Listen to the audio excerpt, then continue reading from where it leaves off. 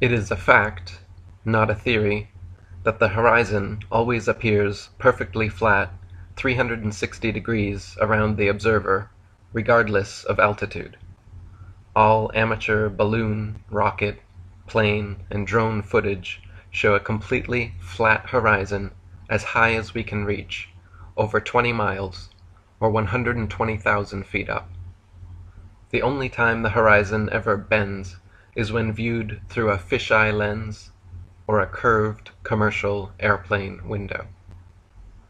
It is also a fact that the horizon always rises to the eye level of the observer as altitude is gained, so you never have to look down to see it. If the Earth were in fact a globe, no matter how large, as you ascended, the horizon would stay fixed, and the observer would have to tilt, looking down further and further to see it. It is a fact, not a theory, that we are able to observe objects at incredibly long distances, far beyond what would be possible if Earth were a globe 25,000 miles in circumference, as we're told. For example, it is a fact that in Genoa, Italy, from just above sea level, on clear days, it is possible to see the distant islands of Elba, Gorgona, Caprea, and Corsica, 80 to 125 miles away.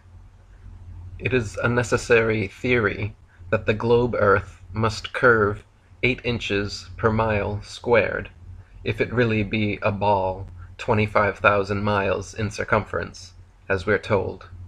But based on such a theory, these islands would all be completely hidden behind thousands of feet of curved Earth. In fact, the record-breaking longest distance zoom photograph ever taken recently showed Pic Gaspard from Pic de Finestrelles, a whopping 275 miles away, at a height of under 10,000 feet, where, based on correct curvature calculations, the entire mountain should be invisible behind several miles of curved Earth.